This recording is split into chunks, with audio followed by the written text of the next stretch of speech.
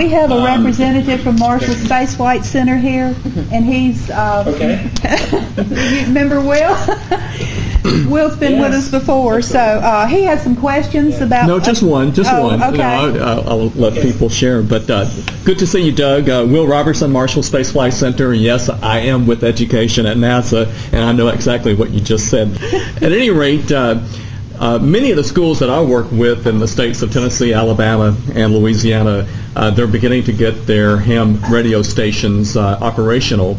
And I'm not so sure if we do it happenstance where we try to make contact with you, or do we go through Cindy's office just for ham radio contact?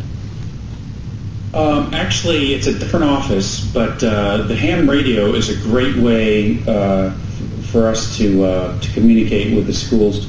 And I know that some of the schools actually have a ham radio in them, but they're also NASA will connect with, for schools that don't have a ham radio operational inside of the school, they'll connect with a local ham radio operator that has portable equipment, and they literally drive to the schools and set up in a gym or outside or whatever it may be, and this is a very, very good avenue to reach kids, because the ham radio is there. It's always operational. There are always people calling the station.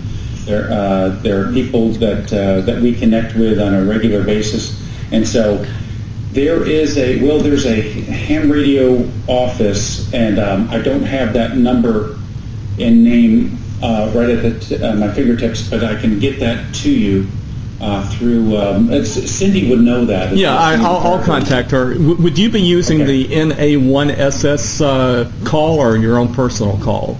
Yeah. Actually, I've got my own call sign now. So. What is that? What is that, by the way? Congratulations. Actually, but when I'm on the station, I believe that I'll use the station call sign. So if you've used that before, it'll be the same call sign. Fine. Okay. Thank you. Okay. Yes, sir. All right, come on. Judy Williams has a question. She's coming. I've already signed that jacket like 3 times.